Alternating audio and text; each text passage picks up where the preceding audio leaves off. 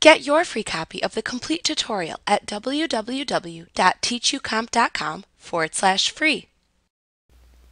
After entering inventory parts into your item list, you need to order those items to keep your inventory parts stocked. While QuickBooks does not require that you use purchase orders, it is recommended.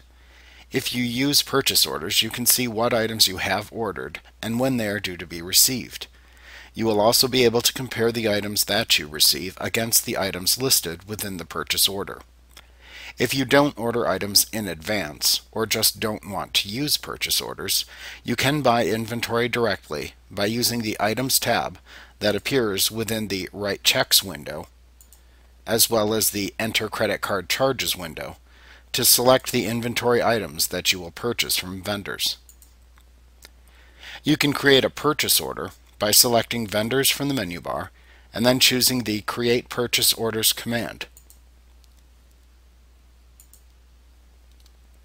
You can select a vendor from the vendor drop-down at the top of the window to fill in the vendor data within the form.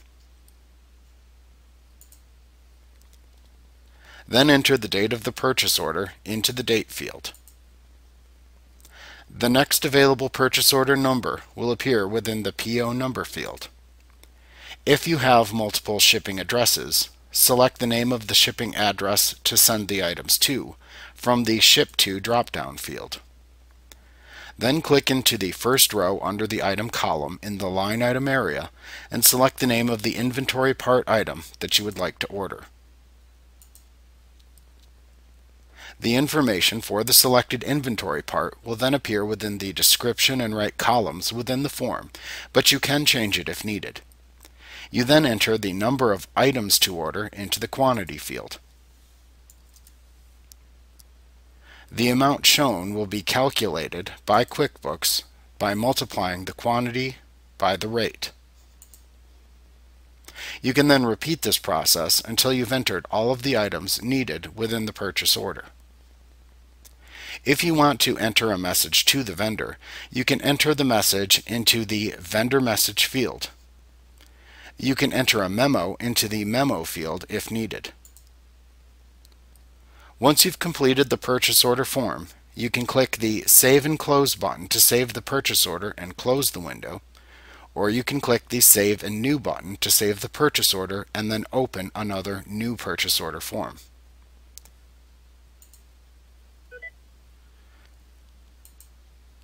Now, after you initially create a purchase order, QuickBooks then creates an account called Purchase Orders within the chart of accounts.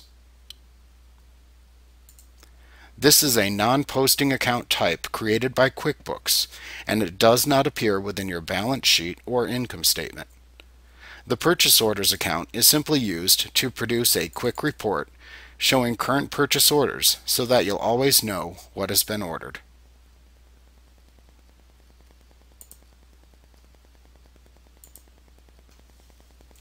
Like what you see? Pick up your free copy of the complete tutorial at www.teachucomp.com/free.